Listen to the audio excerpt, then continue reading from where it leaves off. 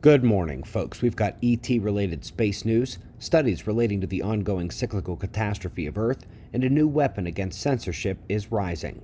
We'll hit it all starting at spaceweathernews.com and find the last day on the sun was mostly quiet, but not totally. The active regions continue to grow in number just as they did in 2010 before ramping up for flares in 2011.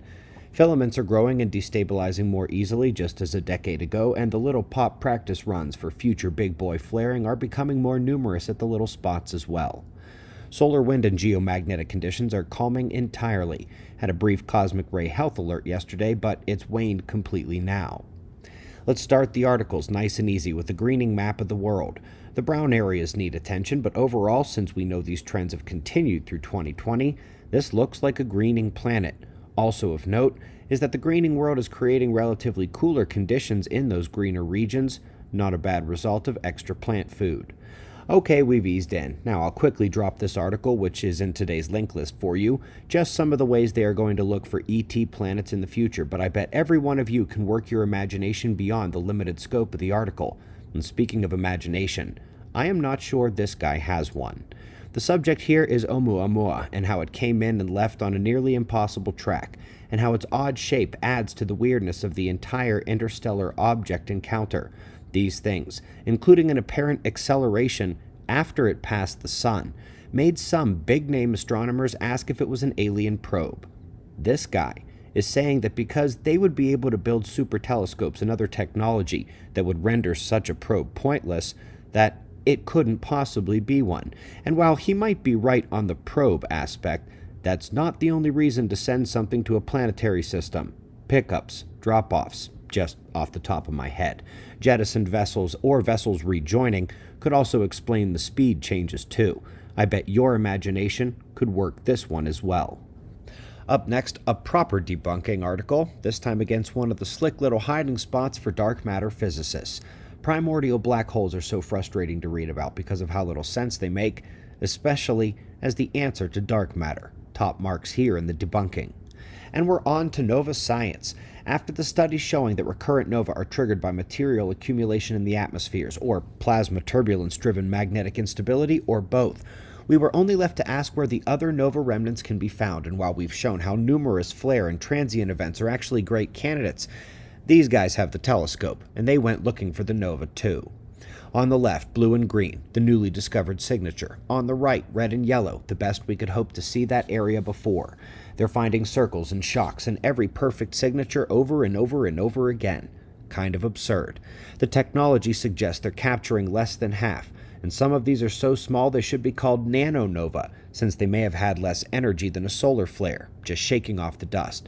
And so when, on the same day, Harvard, 2 national labs, Berkeley, Stanford, and many more come together to more than double the number of ones they can only detect in millimeter wavelengths, oh boy, some of those are indeed supernova outside the galaxy, but many are micronova or even superflare events on the triggered stars.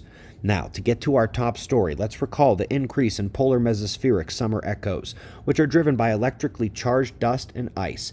They not only have an excuse to be increasing due to an increase in charged particle penetration due to Earth's weakening magnetic field, but we've been awaiting a change in the dust and gas content of the inner solar system as the galactic sheet arrives, and that's another great explanation. But well, if it isn't the dust of the inner system chiming itself in, saying, hey, you forget about us? We're already here. Couple worthy notes on this one. First, they now believe that dust that creates the zodiacal light is coming from Mars. They think this because of its clear boundaries, but they also admit to having no clue how that would even happen or work mechanistically. Go science. But more importantly, the ring of dust that exists in the inner system is absolutely something that should be changing alongside the other planets, which we've shown. So is this new revelation about the inner dust ring pointing to mistakes in the past? Or did they get it right before, and now the new data is just showing its change, tricking them into thinking they had it wrong before? And if indeed that is the case, then we have a 1-2 punch to explain the polar mesospheric summer echoes, likely driven by Earth's weakening magnetic field and the arriving galactic current sheet. That extra dust and the charged particles are the 2 things known to create those summer echoes and fuel them. So I submit this is still an infinitely better explanation than a slight cooling of the mesosphere where all the vapor is ice at that altitude anyway.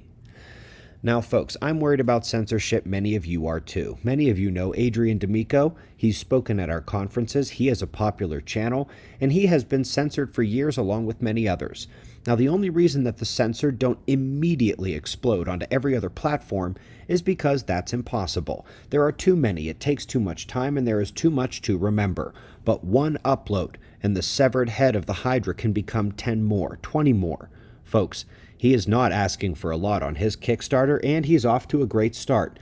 I am not invested in the project. I am a backer of this Kickstarter project. I am not being paid for this in any way. Adrian is doing a great thing here against censorship, and he happens to be my childhood best friend. I can assure you, by the way, this is the only way I'd ever post to all those other platforms you guys ask me about every day.